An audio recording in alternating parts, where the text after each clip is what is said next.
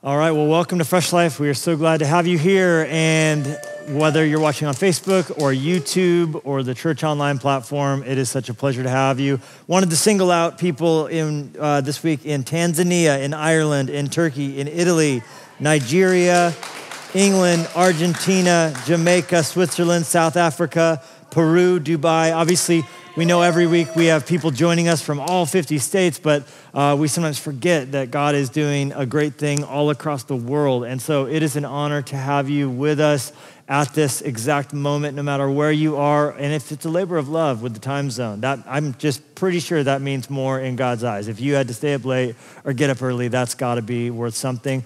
But really it's exciting that with our church on demand, that you're able to, I'm not saying don't join in now, because now there's a chat and now you get to participate, and we're getting to see so many of you from so many different places every week. But if you ever do feel like, I slept in and missed the worship experience, you can catch the whole worship experience. We put that up every Monday on the Fresh Life YouTube page. And so much going on in the church between our movement night coming up for the students, junior high, high school, all across the country and world. If you want to log on to that movement night, we'd love to have you. Of course, we're seeing ladies plan these flourish nights as we get so close to the 27th of October. We're having our Flourish Night with Christine Kane and my wife, Jenny. We're encouraging women to open up their homes and see the gospel shine forth into the relationships, the unique relationships in your life. Think about, who do you work alongside? Who do you live in a neighborhood alongside? Who do you get to know through your kids' school Zoom stress call every week that you have, or whatever it looks like, that you can say, hey, come over to my house, we're making some food, we're doing this, and then watching this webcast, and it's gonna be a powerful night. We're just seeing so many of these Flourish events show up on our radar that people are planning, and we're believing God's gonna use it in great ways.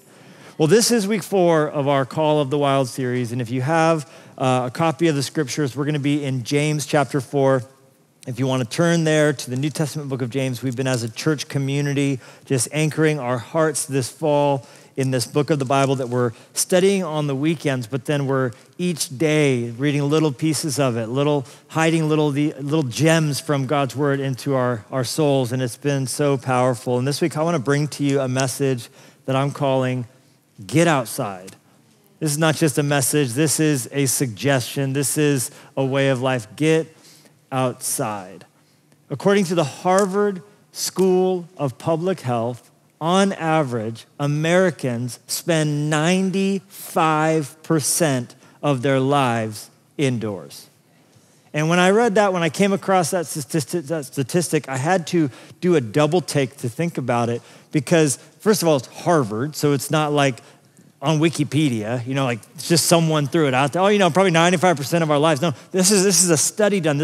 They tracked our every waking moment, and they found out that nowadays in America, 2020, we spend on average 95% in this culture of our lives indoors, cut off from nature. How this breaks down, you can see here on the screen, amounts to 65% of your life spent in your own home, in your own apartment, or in your own condo or townhouse. 65% of your life is spent in your home, 25% in other buildings, other environments that are indoors, and then it goes to 5 to 7% cars, airplanes, subways, trains, and then 5%, just a meager 5% of the average American life is in the great outdoors. And so to set us up for this conversation that James is going to tell us is, in fact, so good for your soul to get outside, I thought we would propel into this conversation by spending just a few minutes listening to someone who defies this statistic for sure. I racked my brain and thought, who do I know who has spent more of their life? He's probably on the 5% indoors, 95% outdoor spectrum. And so this week I had a chance to have a conversation with wildlife enthusiast, animal expert, and zookeeper, Jack Hanna. Would you listen to this conversation? The one, the only, Jungle Jack Hanna. Wow.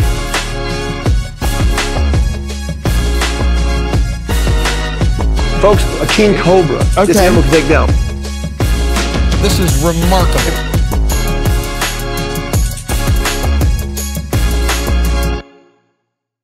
Well, Jack, I just wanted to say, first of all, how grateful I am to get to be friends with you. It's such an honor. Well, I don't know about that. Yeah.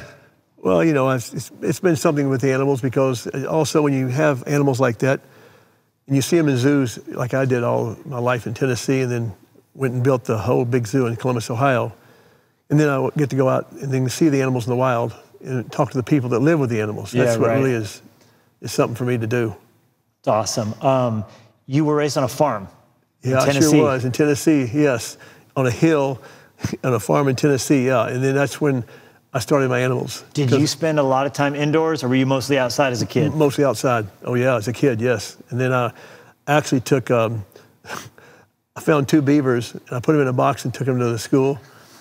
I almost got kicked out. Yeah. Because I was going to do my speech like you did speeches in the school, and I had them in a box, and I was doing my speech, like getting ready to do my speech, because I was going to do something totally different than other kids, and all that kind of stuff. Like one kid said he knew how to put windows in. You know what he did? He came to the classroom, took a rock and threw right through the window in the dadgum school, crashed the whole window out.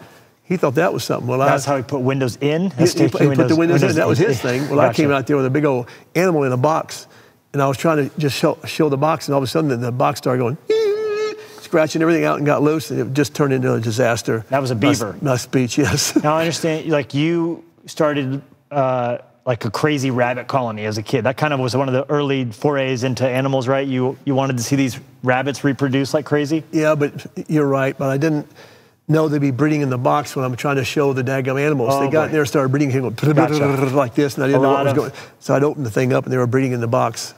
Yes, just keep that private. Yeah, I will. And then you started, no, you don't have to keep it private. I'm saying you were trying to keep it private. Now, then you started like apprenticing for a veterinarian, and you started kind of helping a vet out and doing whatever he wanted you to do? Yes, I did. I went to work for a veterinarian, I sure did. Cleaning cages, sweeping floors, and all that kind of stuff. But then the whole key was, he said, Jack, I'm going to go, I just got appointed to go to the Knoxville, Tennessee Zoo. And so sure enough, I'd love to go up there and see it with you. So I went up there and saw the zoo and everything, and I went home to my dad that night and said, Dad, I'm going to be a zookeeper. And my dad looked at me and he said, Jack, as long as you love it, that's fine. You went to college and everything else, now you're going to work in the zoo. Yes, sir, I want to work in the zoo, cleaning cages and everything. So that's what led me to the whole thing of how the TV stuff started. I didn't even want to be on TV. They just came and looked at me at the zoo, and I was doing things like that. And then somehow in New York City, Good Morning America, well, it was twin gorillas that we had, and I took them on the show there in New York. And then the next day, the David Letterman show calls, and they said, can you come here after you do the stuff on ABC in New York? Yeah, why not? I might as well do that too. And I didn't get paid any money. I said, as long as you say the Columbus Zoo, and I don't care about Jack Hanna, as long as you talk about our Columbus Zoo, I'll be there for all of them. And so it must have been 20-something years I did it. Yeah. I think one of them was 30 years. And then you've been on Letterman like 100 times or something absurd like that. You've been in the White House multiple times. How'd you know that? I went to the White House, yes. Yeah, I saw the picture of you and President Bill Clinton in the White House. It's in the middle of this book, which, by the way, everybody should read this book. Oh, my gosh. This is right there. Look at that, Jungle Jack. This is one of your many books. I have loved this book. Yeah. Okay, so one of the things in this book that was crazy was the day you got bit by an anaconda snake. And I think we have a photo of you with an anaconda, or is that a boa constrictor right here? Yes. Which one is that? No, that one there. No, that's the anaconda. Anaconda, okay. Yeah. Tell a story about when you got bit. You almost lost your finger. Yes, I did. I got it in the mouth like this, and I went like this, and the guy grabbed my arm like this and said, stop, you're going to lose your finger. When do you lose my finger? Don't worry, I don't think he's going to chop it in two, but you're going to pull your thing and pull your hand out. So he held it like that, and he just opened his mouth up somehow with this little stick or something. Didn't hurt the animal, but it hurt me. That's great, and it shredded all the skin off it pretty much, but you almost lost it. Yeah. And it just really stemmed from you loving animals as a child. Yeah. Because one of the things we're talking about in the series, as you know, you and your wife are such faithful, right now, Church Online family, been watching every week. Your wife always sends me a text with her favorite points from my sermon. If I don't get that text, I feel like maybe I didn't preach good. So it's always really encouraging to get it. But I'm encouraging people to get outside more, to be outside more, because that has really made your life more beautiful, hasn't it? Yes. Oh, yes, it sure has. Even coming into Montana, it's great for me when I hike up there, and you get to see the animals. We came across up there in the park over there. In Glacier Park? He sure did. And came around the thing where you walk down that cord of the wall here, and you go out. Is it the High Line? Yeah, exactly. Okay, yeah. Where you fall off. came around that corner, and there it was, a bear with 3 babies. Oh my gosh. From me to that right there, like about 10 feet from us right there. Came around the corner like black this. Black or grizzly? Was it black bear or grizzly bear? Well, I think it was grizzly. Oh. But they were just sitting there with the baby. And I try and tell people this. And yes, if you want to carry your weapon, that's one thing. I don't know what the rules are anymore. All I know is, even if I was in the Army, by the way, I had weapons. But Thank you for serving our country. I would never, I did that in Vietnam. Anyway, the point is, I would never do that. What you take, folks, is spray. The spray will work. If you have some animal coming at you like that, and you're trying to do a pistol, you hit him in the arm or something like that. Just make him mad. Exactly. It's going to be worse. So I tell everybody, wear your spray. I've used the spray before up there.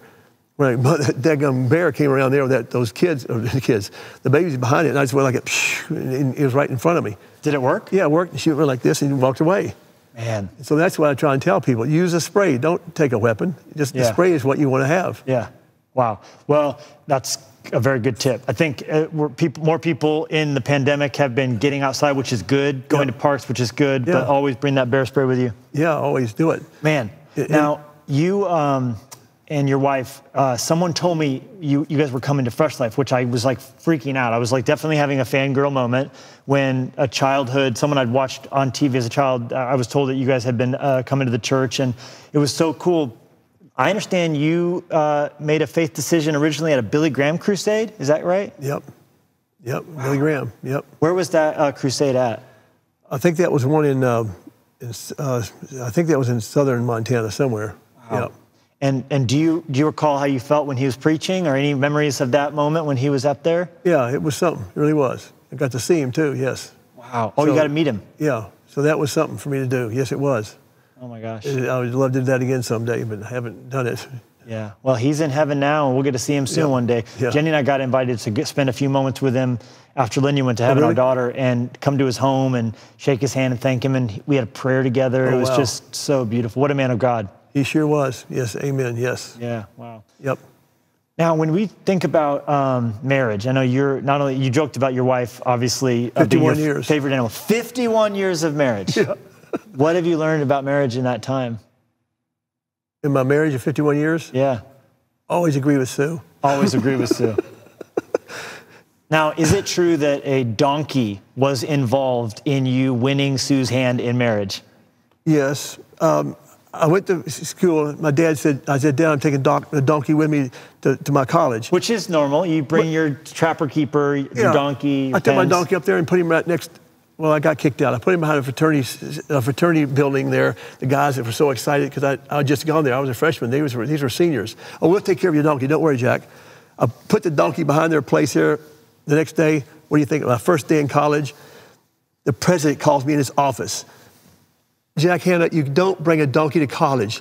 You can't put him in there. He don't go to college here. Yes, sir, I'm sorry. So I had to leave. He didn't kick me out. He just said, you have to leave right now. I'll take care of it. So I went and got the donkey, and there was a farm kind of next door to the college. So I put my donkey right next door, and then when I was in French class, I looked over there, and there was this beautiful girl sitting there, and it's my wife, Susie, of 51 years now. I looked at her, and I said, oh, hey, do you like animals? Sure. You want to go see my donkey? She goes, see my donkey? What is a donkey? I brought the donkey to college. Sure, I'd love to go see the donkey with you. So then I took Susie over there to see my donkey, and I've been married to her 51 years. So, my gosh, she's helped me raise every kind of animal on the planet Earth. I mean, snakes, fish. At one point, you had literal lion cubs in your home being raised in your house. Yes, I did, because I went to see. Because you kind of made your home into a zoo. Before you got to run a zoo, you turned your home into a zoo. Yes. Right? So you had lions. How did you know this? You're right. I mean, you talk about it in this book. This is an unbelievable book. I'm going to also say, too, on the book subject, parents should get your kids' books, especially those new homeschool parents. You don't know what you're doing. Jenny and I use all 3 of Jungle Jack's kids' books. They have facts about animals. They're fascinating. They're so well done. Thanks. And then you can read the thing, and then you can go do a deep dive on that animal, which is really cool. Yep. But you had all these animals in your home. Yeah. And yes, because what the reason that is because way back then when there were no rules, people were buying lions, all kinds of animals. You said you could buy them out of a mail order catalog and they would just show up on your door? You're darn right, yes. And you can order them, yes. And that stuff got stopped in this country too. Yeah, it probably should. Because I ended up with # Tiger King. Yeah, right. That's right. Yeah. because people would call me up about these animals, you know. So then I went and got them and took care of myself, you know, and then try to tell people, you know, you can't just get a lion or a tiger and stuff like this, folks. It doesn't work that way. The babies are real cute. Not even if you have a mullet and a dangly earring. And yeah, I mean, you're talking about baby animals. These animals grow to be huge, and soon I had to take care of a lot of these animals that were big. A lot of the ones that got abandoned are the problem, because people will just let them go when they get too they just let them go when they get big. Yes. Yeah. And it's all illegal now. You can't hit them in this country. Which is good. But you long before all that, you know, became publicized, but you were doing that in a responsible way. And what I love about that is, yes, you're this world-renowned zookeeper. Yes, you've been, you know, all over the place. But it started with just a small love of animals, and that grew. And I think you talk about telling your college president you wanted to be a zookeeper, and him laughing at you. How'd you know? Yeah, you're right. He did. I said, going to college, you'd be a zookeeper or whatever. Yes, sir, I want to be a zookeeper. And that's what it all ended up, you know, because everybody tried to push me out of it. And when you first got your start, you had this little zoo, and then it was the Florida Zoo, and then you're right. You got the job as the Columbus Zoo director. Yes. You know, my first one was called Pet Kingdom. My brother had this little thing there selling stuff from books. It was like a motel he bought, right? Exactly, correct. Yeah. I took the motel and turned it into my animals there, and that worked pretty good. Okay, so started little, and I like that, because I think sometimes people get intimidated by a big dream, but they forget they need to start small. You need to keep working at it. And you did all the unglamorous stuff before David Letterman was calling and before James Corden was calling. You were doing just the small little things, taking care of animals, going out. Like, I think you talk about going to get the first elephants from New York. You flew into Kennedy. Oh, my gosh. You wedged the elephants into a bridge? Yes. The truck I got was too big. So the elephants came in from Africa, in the airport there. I put them in the back of the truck. This is New York City. Yes, it is. Yes, it is. I've never been to New York City before, ever there. Never been in there. Kid from the farms of Tennessee going to Manhattan to pick up 2 elephants. I know. It's a great start to a story. And we put the elephants in the truck we had, and then what happens, I go back into the city there, and what happens, I get stuck in those tunnels they have out there. I've never been in a tunnel in my whole life. So it's too low. Yeah, it's too low, and this truck got stuck in the daggum tunnel, and all the cars were backed up for about 20 or 30 of them in less than 10 minutes. And then all of a sudden the police came, phew, everywhere. They go, "What are you doing in here?" "Sir, I didn't know. I never live here. I got my elephants in the truck." And they thought they were going to get mad at me. They said, "Knock it off. You ain't got no elephants in that truck. That's stupid. We've been here all of our lives. You're going to be in trouble, sir." "Sir, I had the animals in here." "Open that door." Opened up, and the trunks came out like this. They go, "Oh my God, you do have elephants in here. This is pretty good. Can I take a picture for my family?" "Yeah, please don't arrest me, please." "No, we're not. This is cool. We never had elephants here in New York City." And stuck in a tunnel.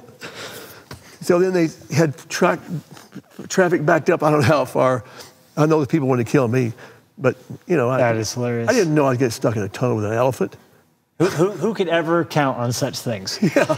Now, when you took over the position heading the Columbus Zoo, it's now world-renowned, but it was kind of dirty and run down. And you and your family sort of led an initiative to lead by example, picking up trash yourself. Yeah, we sure did. All the girls, my wife Susie, after church on Sundays, we'd go around and pick up everything in the paper on the ground at the zoo there. And that's where all my kids were raised, in the zoo there. We lived in the zoo, and then one time I was bitten by a beaver, like I said. And then at the hospital. One time I was bitten by a beaver, I mean, that's just a great. Yeah, it really is funny now, but it wasn't funny when it happened, because they said, "I asked you where you lived on your paper there, and also where you worked." I said, "Ma'am, I live in a zoo." "You live in a zoo?" She thought I was mentally ill. This was again in New York City, right? Yes. You were on Letterman, you bought a beaver. Yep. It bit you. Yeah. So you ended up running out of when I walked off, set. Exactly, you're right. They tried to call an ambulance. I said, "No way." So I went down to Roosevelt Hospital, about 5 blocks away in New York City, walking to the front door there. I had a jacket on. I took my jacket off, and sure enough, there's that nurse going, "Shooting victim, shooting victim." Because there's blood everywhere. Everywhere, and the people were sitting there. It was a vein or something? Yes. Oh, that whole thing. You see that whole thing there? You can see that dark stuff? The whole thing got taken off. Don't get bit by a beaver.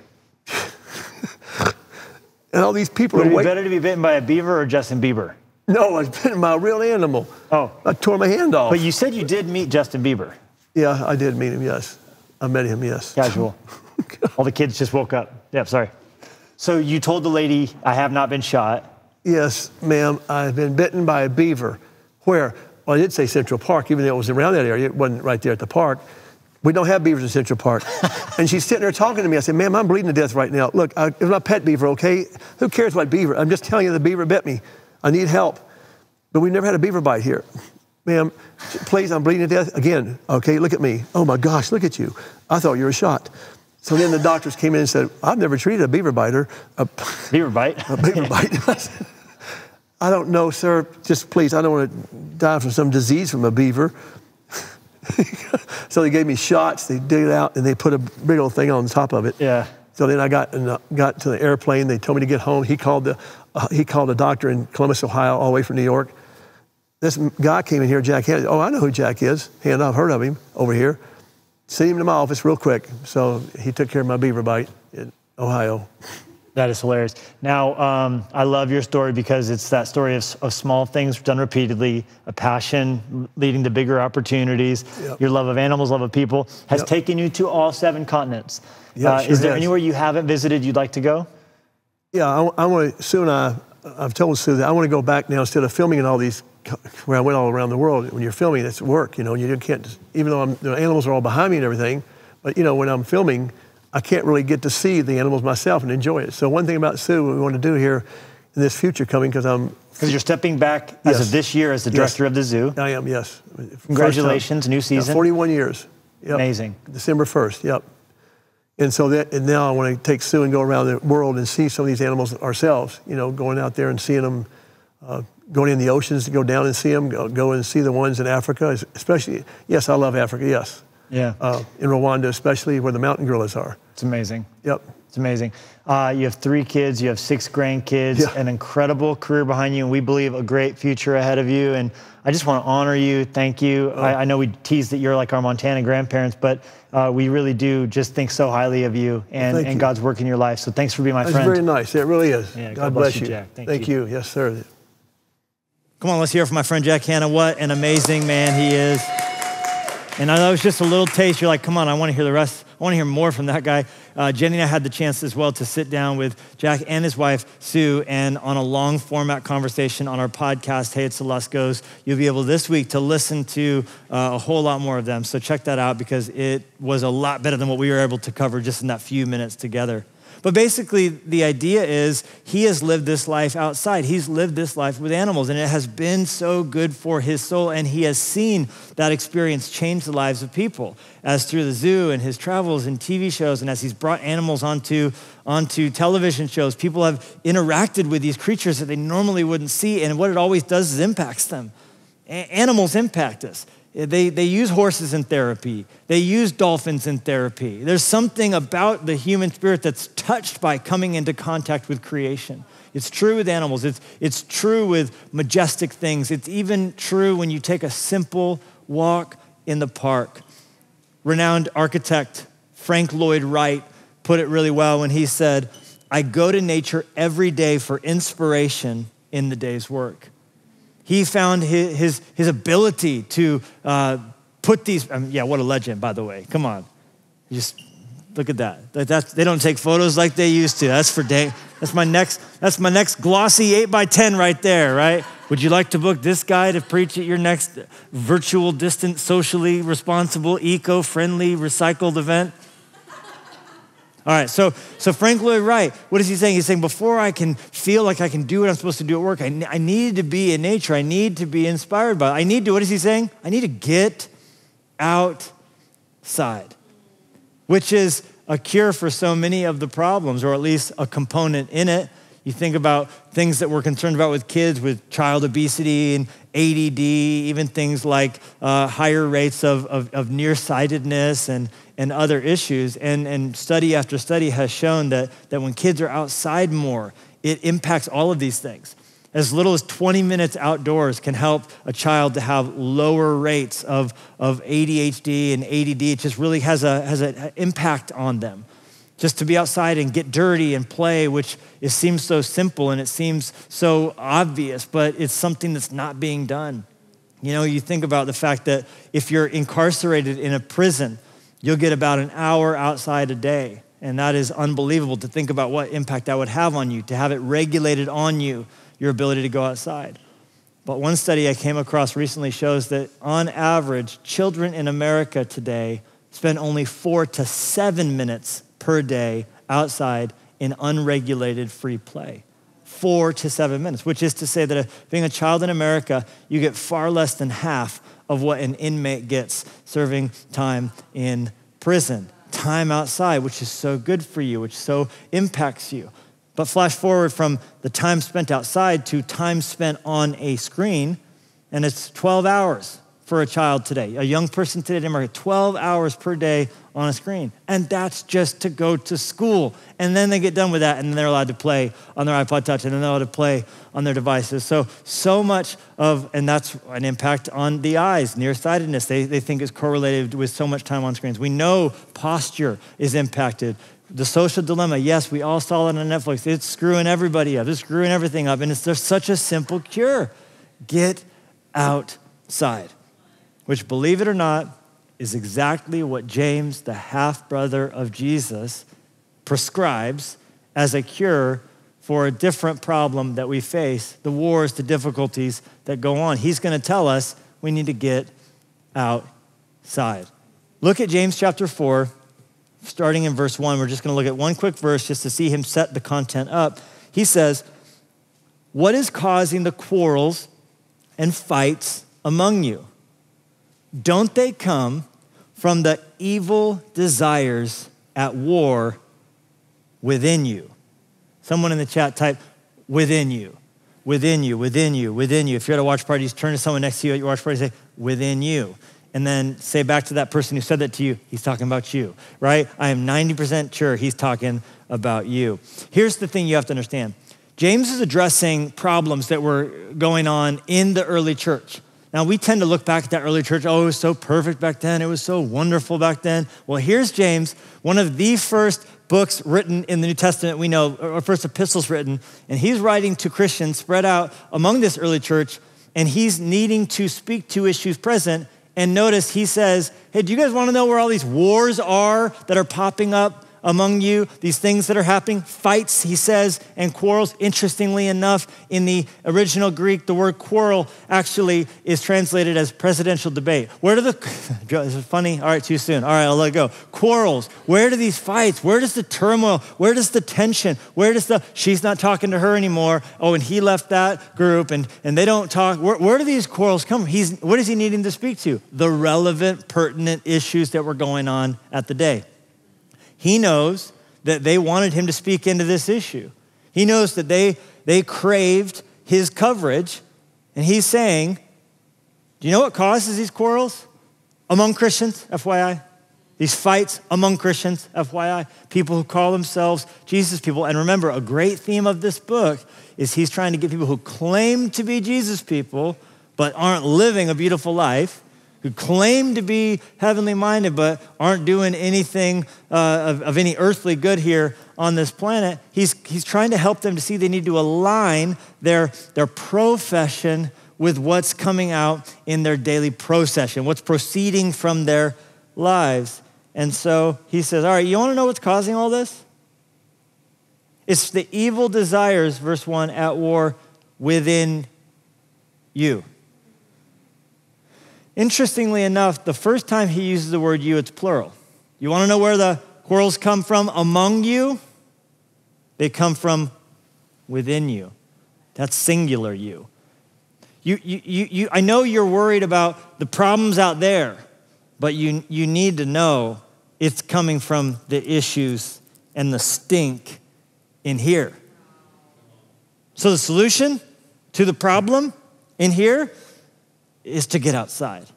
Spoiler alert, before we go any further, let me just tell you where this message ends. This message ends with God's people flat on their face, humbling themselves in the sight of the Lord, that he may in due season lift them up. He's saying, I know you want the problem to be your sister. James, write this letter and tell my small group leader that they're the problem. Tell this person in the church, this person in my life, tell them that the problem's out there. They're going, where do the fights and wars and quarrels come from? Where does the contentiousness come from? Where do the difficulties? Why is everyone so mean on Instagram? Where does this all come from out there? And he's going, no, the problem is in here. You need to get outside. You need to get outside of your own little self and your own little perspective and your own little life. You think that you're good in here and the problem's always out there. He's saying, no, get outside of that way of thinking. The problem is within you.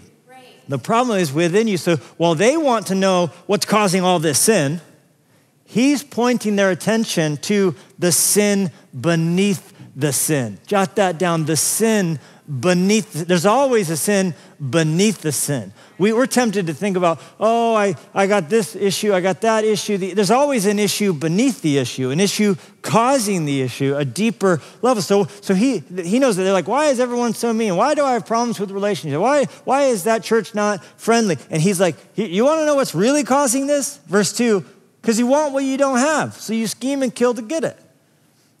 They're going to be so sorry they asked him to speak into their lives. You are jealous of what others have, but you can't get it, so you fight and wage war to take it away from them.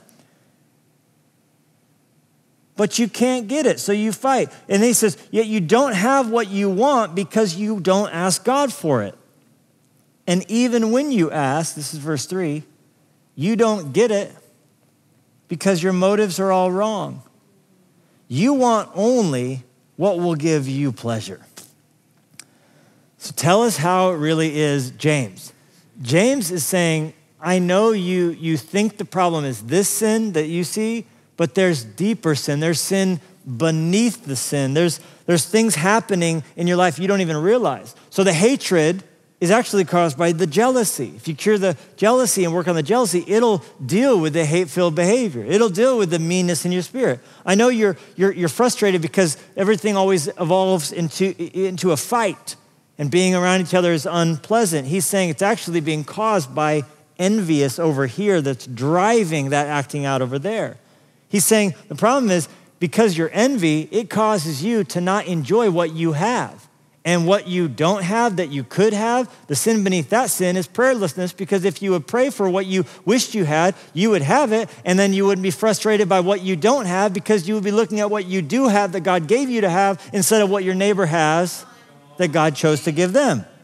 So it's not the sin that's the problem. It's not the out there that's the problem. The problem's in here. And if we can get out there and get outside of ourselves and see past ourselves and let God speak to us, he'll show us the reason we didn't receive what we wish we had about the things that we prayed for is because we were selfishly motivated when we were praying them.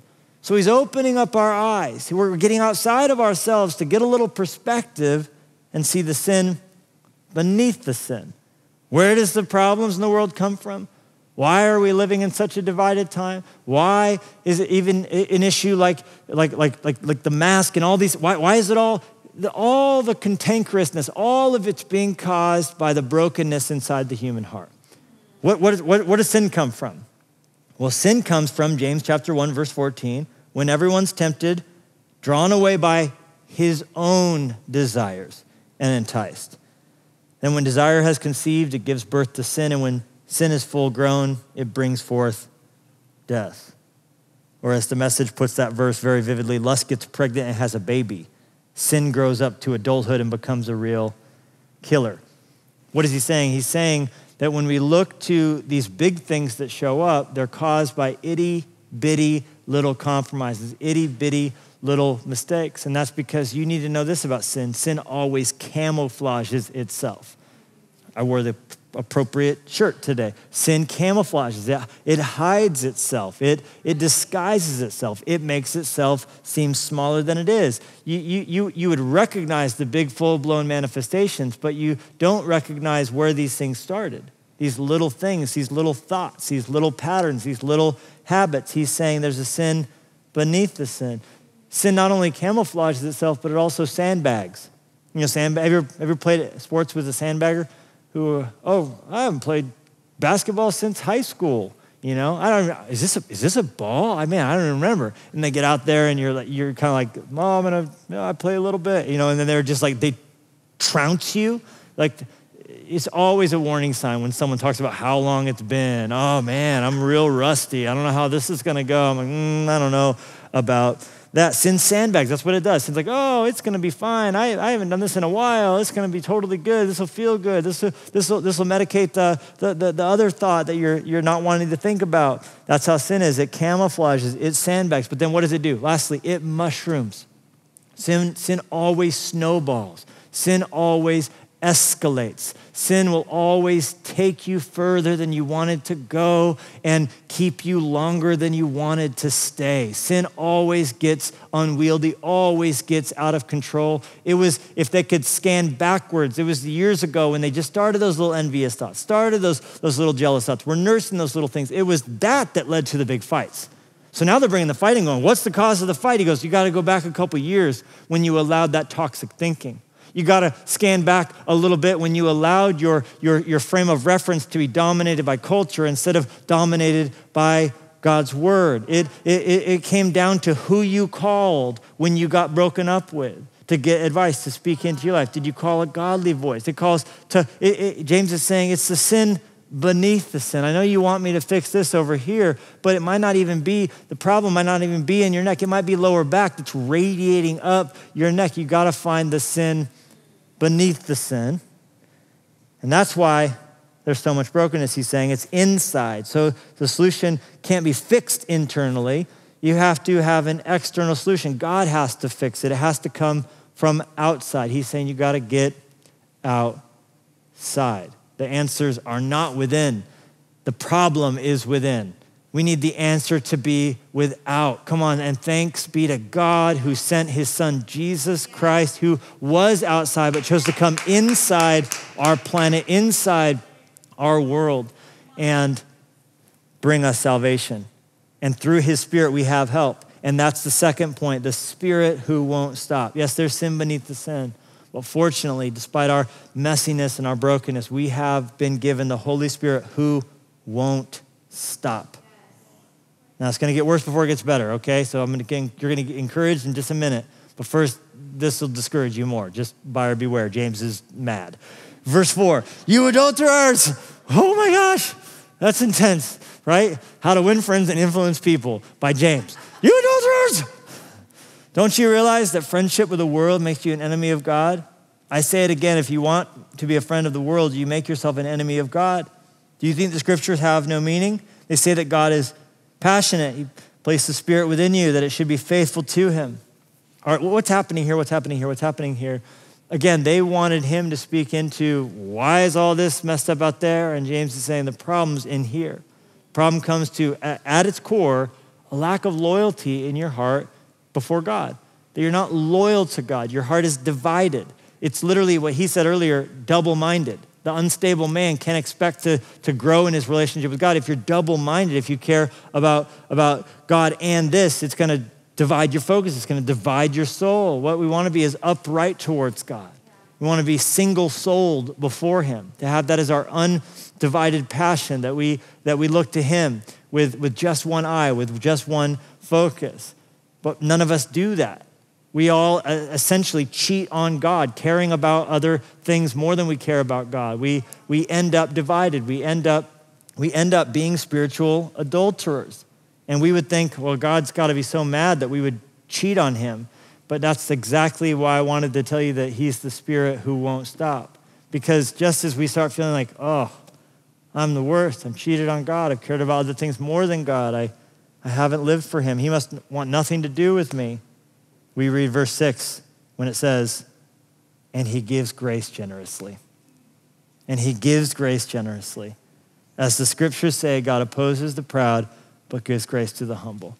Y'all, I want you to understand that in response to you and I compromising and making mistakes and flirting with temptation and inviting outright sin into our lives and opening up the link we shouldn't have opened up, all of the things that we do that divide our focus away from God, divide our intensity away from him. In response to him sending his son to die for us, we say thank you so much, but then we end up compromising and making these mistakes. And it says, what's God's response? he gives more grace. That verse, I just encourage you to memorize it, write it down. When you think about yourself as a failure, just remember, and he gives more grace, and he gives more grace, and he gives more grace. The Amplified makes it even more beautiful because it shows that in the original language, but he gives us more and more grace. He gives us more and more grace. Because you think, well, I'm such a failure. I'm such a screw up. I've made so many mistakes. But he gives more and more grace. And he gives more and more grace. I just want to encourage you right now. He sees you. He knows your name. He loves you. And what is the Spirit wanting to do? He wants to give you more grace. He's got grace for your failures. He's got grace for your messes. He's got grace for your sin. He's got grace for the fact that you get stuck inside and you get inward focused and you forget about other people and you forget about Jesus and you end up just discouraged and you become a victim. So what's he doing? He's not there with his arms crossed. He's there with more grace, but he gives more grace. Come on, I want this Sunday to encourage you that God right now, he's looking to give you more grace. He wants to pour more grace out upon you, wants to encourage you, wants you to seek him.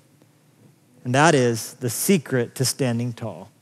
A third, just this quick message, the secret to standing tall. The dictionary definition of stand tall is to stand with your back straight and your head raised, ready to deal with anything. I believe, if I believe anything, the Spirit who can't stop pouring out grace, but he gives more grace, but he gives more grace, but he gives more grace. He gives that grace that you might learn to stand tall with your back straight and your head raised, ready to deal with anything. So how do you get there? $1 million question. James is going to tell us the secret is verse 7. So humble yourselves before God. Resist the devil and he will flee from you. Come close to God and God will come close to you. Wash your hands, you sinners. We've gotten good at that, haven't we? Wash your hands, you sinners. Purify your hearts, for your loyalty is divided between God and the world. Let there be tears for what you have done. Let there be sorrow and deep grief. Let there be sadness instead of laughter and gloom instead of joy. Humble yourselves before the Lord, and he will lift you up in honor. So there you have it, the secret to standing tall. Let me take those verses and put them in just a few buckets. The first is get lost. Get lost. That's one of the beautiful things about being in nature. And I don't mean actually lost, bring a compass, text a friend, get a GPS. I don't mean really get lost. I mean lost in the sense that you're just caught up in the moment, off the screen, eyes up. It's amazing what can happen. I came across an article in Psychology Today, and the title arrested me. The title was The Power of Awe. That's a good title, The Power of Awe. And this was a study from the University of California that was talking about how the feeling of awe has been correlated not only with lower sense of stress, which we talked a little bit about how good it is for your body, how you feel happier, how you feel more productive, how there's actually a raft of health benefits to being outside more, to being in nature. But they were saying that it not only does those things, but it also has been proven to help with creativity, empathy, and generosity. And then it said that this not only is something that can come from being specifically in the woods or in the Grand Canyon or out in nature, but also has been linked to the experience that comes from looking at art and also being in a religious environment. And that there's something that comes, what they said, the big thing you have to be around is something bigger than you. That when you're on something bigger than you, it just makes you more creative. That's the Frank Lloyd Wright thing. I go design a building now because I've seen something bigger than me, something more majestic than me. I mean, behind me on the screen is the Grand Canyon of Yellowstone National Park. And these falls and this image was painted back in the day, and the painting made its way east. And the painting of this scene was one of the things that caused them to want to make Yellowstone the first national park out of the entire national park system that would come spilling out of that. It wasn't even the actual thing itself. It was just a painting being delivered to people who had never seen anything like this before. And that feeling caused them to need to want to protect things, just seeing a glimpse of a painting of it. And that's the power of awe. And that's what James is saying. You and I live this way, and we just tend to complain and this, and my life's hard, and it's so bad, and we kind of get into these loops. Why is it that 50% of young people have some sort of mental health battle they're facing?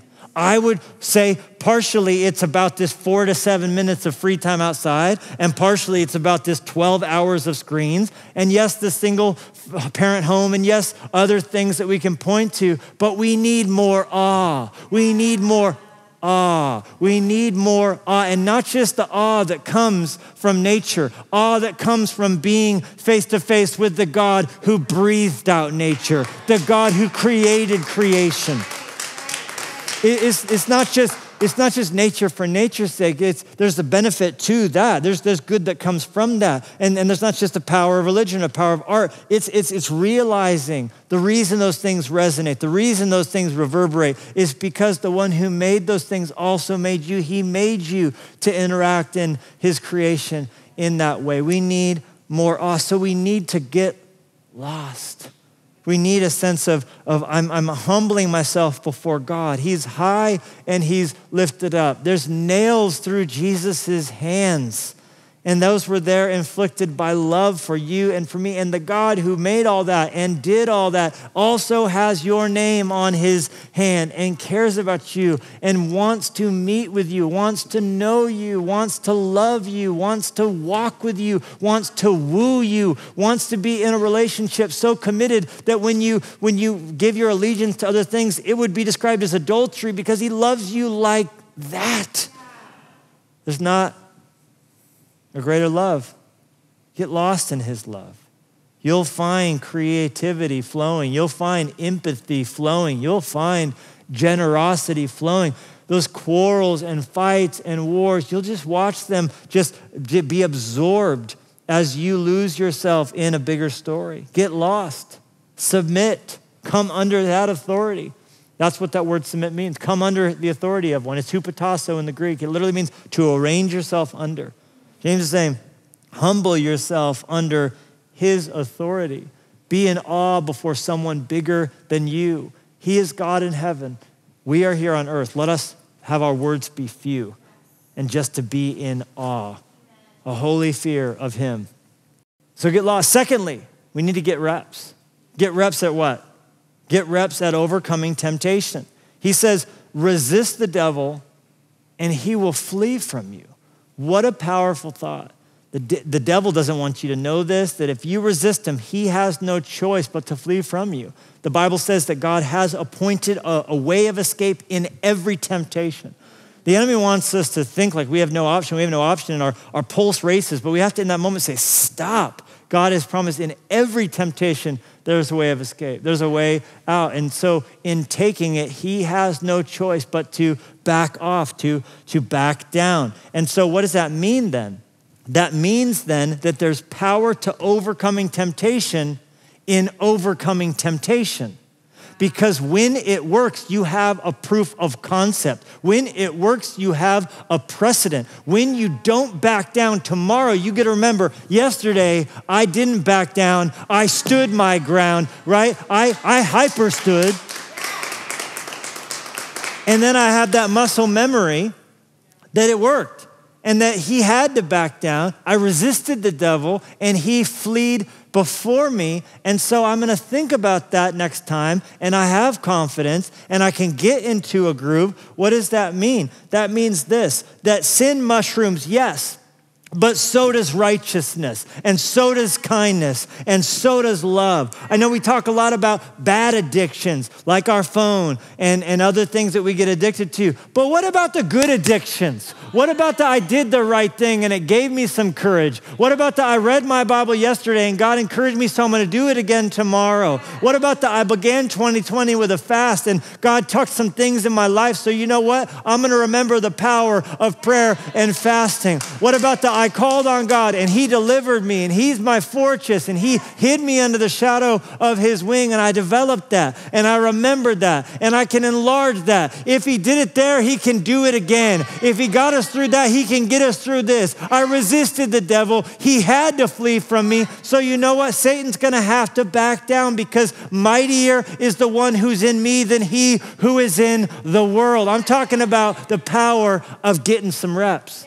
I'm talking about the power of this isn't going to always be my first time through. Sometimes when you walk with God, it's so clumsy. And so the problem is you think it's always going to be that hard. But if you'll just keep doing it and you'll just keep going in it, new problems will surface. I'm not trying to say you'll just get this thing licked and it'll be no big deal. You're always going to need muscle confusion. And so God's always going to make sure and mix things up, because otherwise you wouldn't need faith and you wouldn't need him. But the reality is you're going to be able to call upon past experiences and be able to historically point to God's faithfulness and pull it out. It's the power of getting some reps. Y'all, this isn't my first rodeo. I'm able to think back on difficult days and dark days and say, God was there then and he's here now.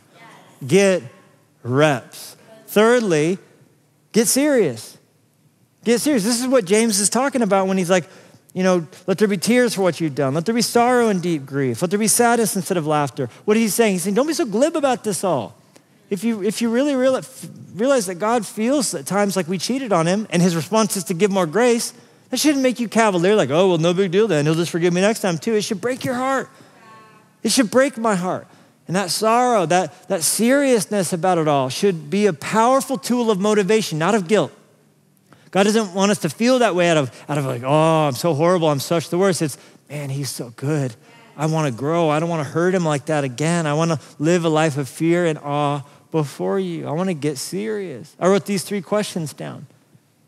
What if you really thought God wanted to meet with you tomorrow morning? How would you show up for it? You'd be there early.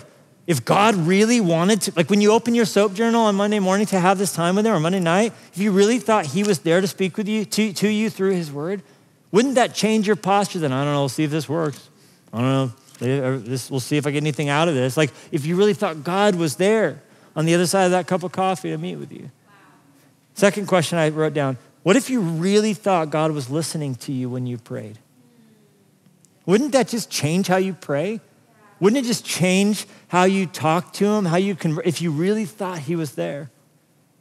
What if you truly believed God wanted to reward those who diligently sought him? Get serious. Let's think about this in terms of he really is there. He's with you. He's going to be with you as you walk the streets of this world. He's going to be with you every waking moment. And when you die and stand before him, he's going to be there, the first face you see, to greet you into paradise. So get serious. And then finally, get together. Get together. This is really important.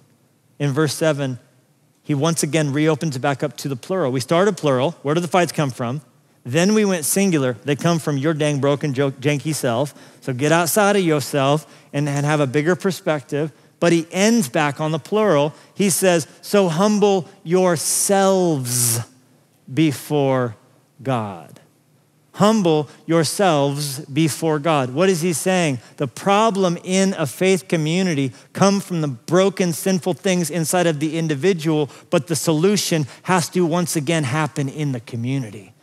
Humble yourselves in God's sight, and you will watch him exalt you. What does that mean? That means that we need to be planted in the house of God. That means we need to be living this Christian life in cooperation, not in isolation. That's the power of being in a small group, even if it has to happen over Zoom. That's the power of being connected in a watch party. That's the power of getting people together to discuss the message. That's the power of giving people permission to call you out on things they see in your life that are holding you back. That's the power of having someone you can text when you're having a low moment. That's the power of having someone who you're sending verses to and they're sending verses to you and they're checking in on you. I'm telling you, if we're going to get outside, we need to do it together, because you can't become yourself by yourself. The version of you that you're meant to be is something that has to happen all together with not just you, but us and we. Come on, someone. We need each other in Jesus' name. Father, we thank you We thank you for your love. And we thank you for what happens when we comprehend the power and majesty of your love. That the God who could create the Grand Canyon of Yellowstone knows what we ate for breakfast and wants to comfort us tonight as we fall asleep. Thank you, Jesus. Thank you, Jesus. Thank you, Jesus. Just right there as we're praying, I want you just to really feel a great sense of holy shrinking inside your soul. Feel how small you are, and yet feel how loved you are. Rejoice in the presence of majesty, a king who's so terrible and so large and yet so humble and so loving and so willing to condescend, to help us, to guide us. You are our guide and our God even to the end. And so, Jesus, we commit ourselves to you. Help us to walk with you truly, authentically. And for anybody watching and listening, I pray if they don't know you, you would draw them to yourself, that even now would be that closure moment of trusting you for salvation. Because of what Jesus did on the cross and in rising from the dead, you can be saved if you put your faith in him. And I pray you would even now. You could just say something like, "Dear God, save me, forgive me, make me yours. In Jesus' name I pray. Amen." Amen. God bless you so much.